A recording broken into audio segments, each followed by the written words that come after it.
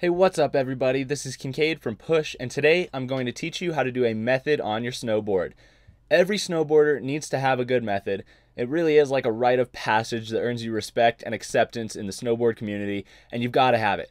It's a pretty signature trick that everyone loves to watch, and there's not a whole lot better than just cranking out a method on a massive booter and holding it just until you land. A good method does take quite a bit of time and practice to dial in. I'm sure you've all heard the expression, you can't teach style, you've just got to learn it. And the method is purely a style trick, so while you might get them at first, they're going to take you a while to really be cranking out. But with that said, let's dive right into the technique of how to do a method so that you can be cranking them out super big as soon as possible. To do a method, you really just need to be comfortable on your board and comfortable hitting jumps. So as you approach a jump to do your first method, approach totally flat based. You can obviously take a carve in or be on an edge up until the takeoff, but as you're about to leave that lip, I like to be flat based for a method. So the way a method works is that your feet go one way and your torso goes the other, and that's what allows you to bring it back to forwards at the end of the trick. Obviously, if you're turning your entire body 90 degrees, you're not really going to be able to bring it back at the end. So how a method works is you're kind of turning your feet 90 degrees as well as kicking them up, while your torso and back arm are turned as far as they can towards your landing the other way. So as a goofy rider, my legs are spinning to the left while my torso is spinning to the right, and that allows me to get that counter motion when I want to bring the method back down. So when you see videos of guys doing methods or see them in person, that's why your arm is up like that, because when you bring your arm back down and behind you, that allows that counter motion to bring your feet back the other way as well. So think about it as your feet pivoting 90 degrees, but they're not doing a straight 90, they're coming up behind you as you do that. Behind you or in front of you, however you want to look at it. Your feet are getting kicked up.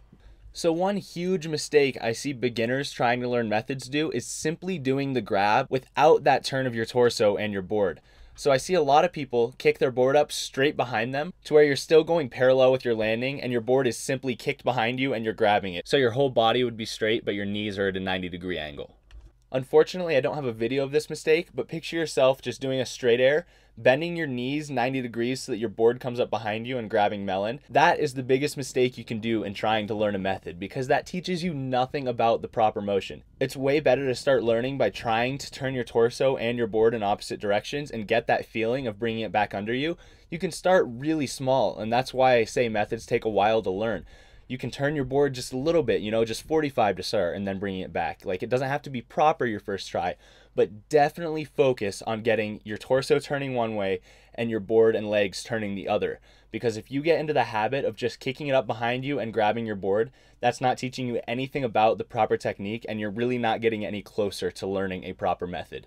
So definitely try to avoid that and focus on what I've talked about on getting that counter motion. Now, when you do a method, I've always learned that it's proper to have your hand between the bindings on your back edge. You'll see some pros and some guys who can crank out real big methods grabbing closer to the nose, and it's just kind of a different style. So really whatever you prefer. I do prefer between the bindings. I think it's a little bit more proper. So you're in the air, you've got your method all kicked out, and it's time to bring it back down. You're approaching the landing. This really is the easy part if you brought your method out properly.